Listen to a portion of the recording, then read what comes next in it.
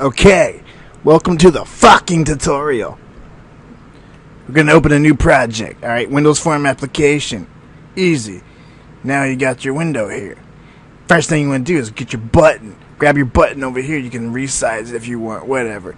Alright, click it, go over here in the Properties tab for your button. Because notice the Property tab changes depending on what you click on. Like you click the window form, there's the properties for the window. You click the button, here's the properties for the button. And here it is, text. This is what you want the button to say. We can click Start. And bam, it says Start. And there's your fucking button. It says Start. Alright, now we're gonna fucking do something simple here so you understand. Grab a text box. And we're gonna click that to multi-line so we can drag it out like that. Now you got your fucking text box.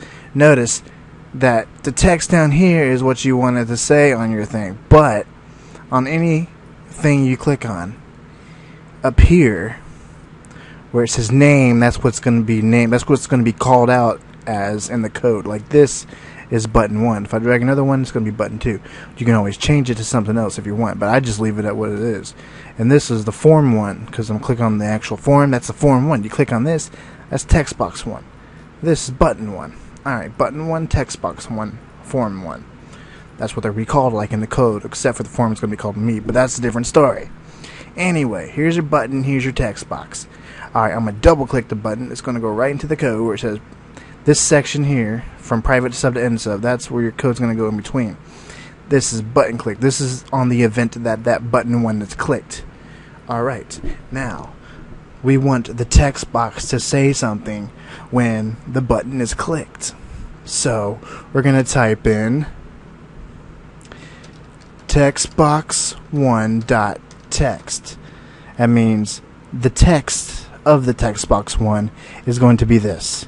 Equals, then in quotations you put whatever you want it to say, like fuck you.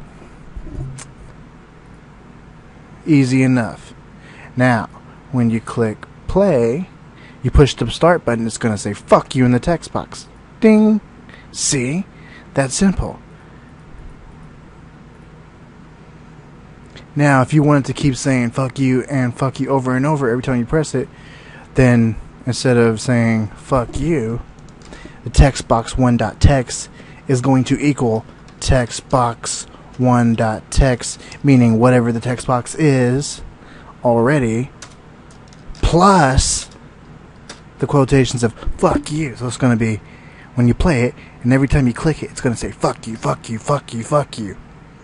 Now if you want spaces in between those fuck yous, you can just go in here and inside the quotations and put a space between the fuck you or after it, doesn't matter, whatever. And now it's fuck you, fuck you, fuck you, fuck you, fuck you. See? Very simple shit. Now that's how you use Visual Basic. Cheers, bro.